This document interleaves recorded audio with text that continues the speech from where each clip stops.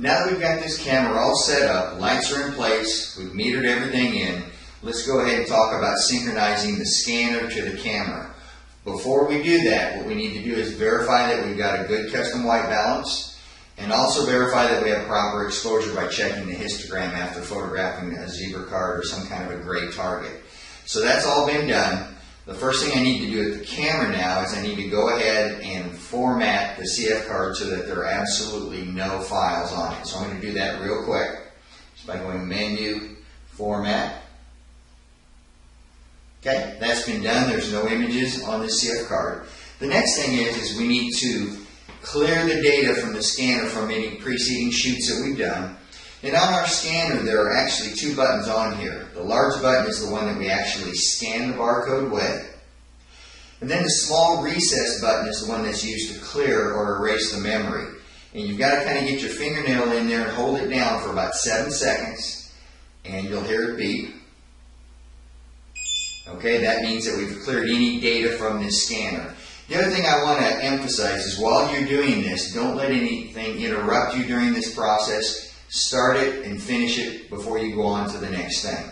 So I know that the scanner has been cleared. I know that the CF card on the camera has been cleared. What I need to do now is synchronize the two by scanning this barcode that came with the scanner. It's a synchronization barcode. And then taking the digital file at the same time. Okay, I've set up a start slate that I have at the subject's position. You can have somebody hold that if you like, but it just indicates that this is day one, camera one, of whatever school you're shooting at, photographer's name. It's an easy way to be able to go back and identify that these JPEG files belong with a given scanner. Also, the scanner itself is labeled as for camera one. This has a camera one label on it, so everything is a complete unit.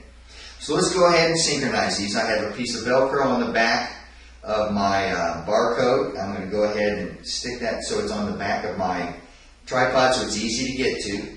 What I want you to do is go ahead and focus in on your subject or your start slate. Hold focus so it doesn't shift back and forth. And we're going to scan the barcode and immediately take a photograph.